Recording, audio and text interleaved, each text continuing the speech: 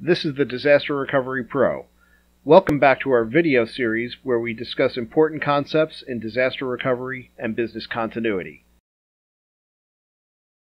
In today's video, we're going to begin our journey to examine the evolution of disaster recovery solutions over time, and we're going to start with some of the earliest real recovery solutions which were based on tape backups. Back in the mid-90s, my very first real IT job was running nightly backups for a large company. So I would sit in the data center all night. I'd have to manually mount tapes on tape drives all over the data center, run backup commands by hand for every system, record the run times for the backups by hand, put dates and labels on the tapes by hand, file them away. I'd have to manually send tapes off-site for long-term storage, or recall them from long-term storage if we had a big restore to do, and do restores by hand by basically searching through the tapes until I found what I needed and restoring it manually onto the system. Back then, with the limitations of the logistics and the technology, it wasn't practical to do full backups all the time, so you'd run your backups on a schedule. Typically, that would be full backups on a weekend, incremental backups in between, and you'd periodically send your full backups off-site for permanent storage. This model maintained even when automated software and tape libraries came into play. Generally, you'd do your operational or day-to-day restores from the tapes that you had on site. If you had to do a larger DR, you'd have to order your tapes from off-site. And the same would be true if there was, say, a legal investigation where you had to go and look at, say, 10 years of emails for a certain user. You'd have to get those tapes from off-site as well. Back in those days, it was magnetic tapes. They were basically not much different than videotapes. That technology got better over time, but in the early days, it was basically camcorder tapes. Those tapes had reliability issues. If you used them a lot, they would tend to fall apart, jam, and fail. The leaders on the tapes would break. The tape itself would split in the middle or just degenerate to the point where you couldn't use it anymore and it wouldn't hold a recording. When tapes were shipped, they could easily be damaged from either just the shock of being on a truck, or if they went through airport security, they could get blanked out by the metal detectors. I've actually seen that happen, and it was pretty bad.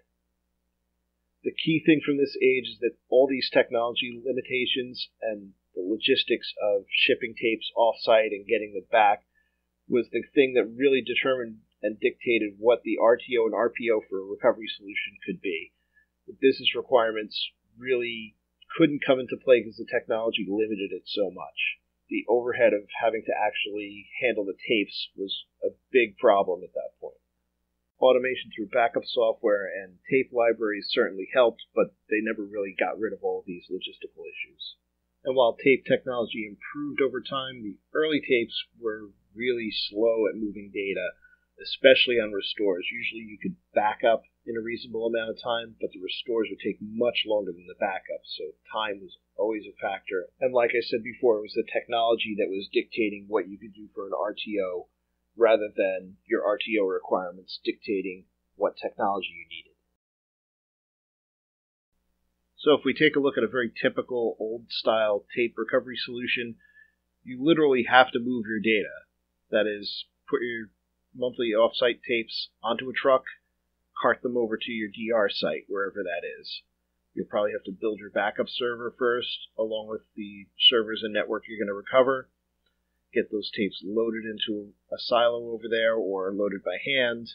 Get your tapes either imported or import the catalog database, depending on what software you're using. And then you can start spinning your restores. This whole process getting up to this point where you can spin your restores could take hours or the better part of a day. And don't forget, it could be hours or even a day or more before you can even get your tapes shipped to your recovery site on top of all this.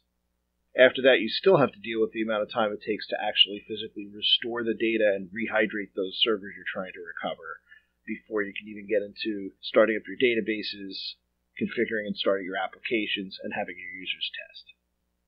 So again, just the logistics of handling the physical tape and having to import those tapes into your backup software, it adds a lot of overhead. And that overhead is the main driver that limits your ability to choose your RTO and RPO. In this case, your RTO is going to be determined by this entire process that you have to go through to get your tapes there and get everything ready to the point where you can run restores. And your RPO is going to be determined by how often you send that full set of backups off-site. In some cases, the RPO is going to be up to 30 days. And the cost to do more off-site shipments, well, that can get a little unreasonable, so you kind of have to play that balancing act. It's not a perfect solution, it's got a lot of limitations, but it does get you from point A to point B, and that was enough for a long time. As business continuity matured as a discipline, and as business needs got more and more critical and time-dependent, this solution started to not be sufficient.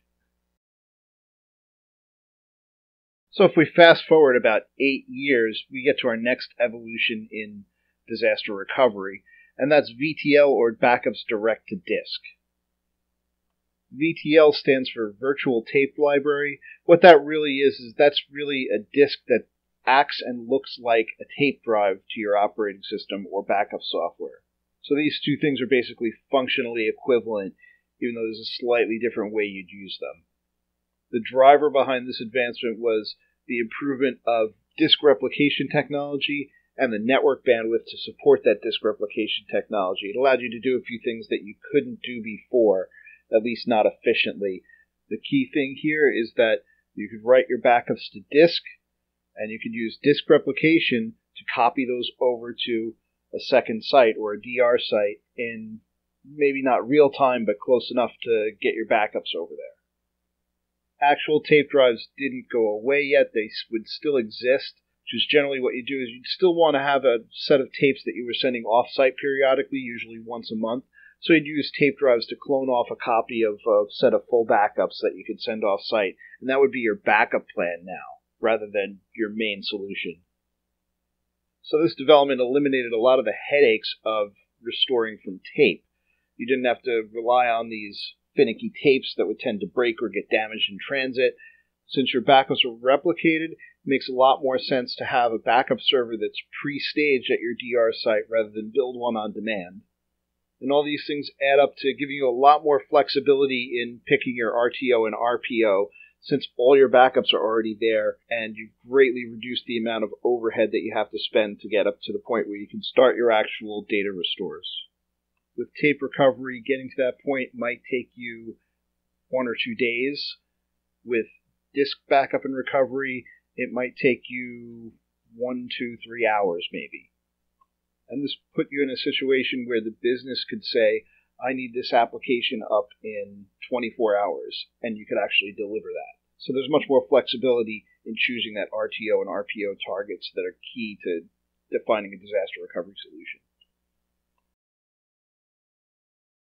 If we take a look at a picture of our solution now, you'll see that we've replaced the data mover, that truck that was carrying the tapes from your offsite storage to your DR site. We've replaced that whole clunky process with now a dedicated replication line that's moving the data directly from the disks on one side to the disks on the other. This also gives you some flexibility that you can pre-stage that backup server in your recovery site and just attach the disks once you've got the replication done and you're ready to start recovering. So that takes out a lot of the overhead, and that's where most of your savings are. Again, because we've streamlined the process of getting to the point where we can run restores quickly, we've allowed for shorter RTOs, that's recovery time objectives. But the place where you get the biggest gain is in RPO, or recovery point objective. Now your recovery point objective is determined by how often you do your backups. That's your incremental backups too, rather than how often you send those full backups off-site. That gives you a lot of granularity. There is a factor of replication lag. Because again, the replication technology and the bandwidth available at the time wasn't as great as it is now, so there may be a few hours delay between the time you do your backups and the time it's reflected in the recovery site, but that's actually relatively minor. Now your incremental backups, you have access to all of them in your recovery site within, say, a couple of hours after finishing them. And that gives you a much more granular RPO than you could possibly do before under the old system. So if we look at our process on the side, we've knocked out a lot of the pain points there. We really just have some overhead involved in getting that backup server ready to do restores, which is always going to be there to some extent when you're dealing with backups. But the speed of that process has increased quite a bit because we're not waiting for physical tapes. We don't have to spin a tape to import the catalog. The catalog will be there on the disk. That gets you to the point where you can run your restores, start your applications, and test your applications a lot faster. So that covers the first stage in the evolution of disaster recovery solutions. When we come back next time, we'll take a look at the logical ramifications of the continued improvement in replication technology and what that means for recovery solutions. Basically, we opened up a lot of options for shorter RTO and RPOs, even beyond what we can achieve with replicated disk backups. So thanks for watching today's presentation. If you found this topic interesting and you want to learn more about disaster recovery and business continuity, please go ahead and like the video, leave a comment, subscribe to the channel, and share this video with everybody else. Like we always say here at the Disaster Recovery Pro, hope for the best, but plan for the worst, and have a great day.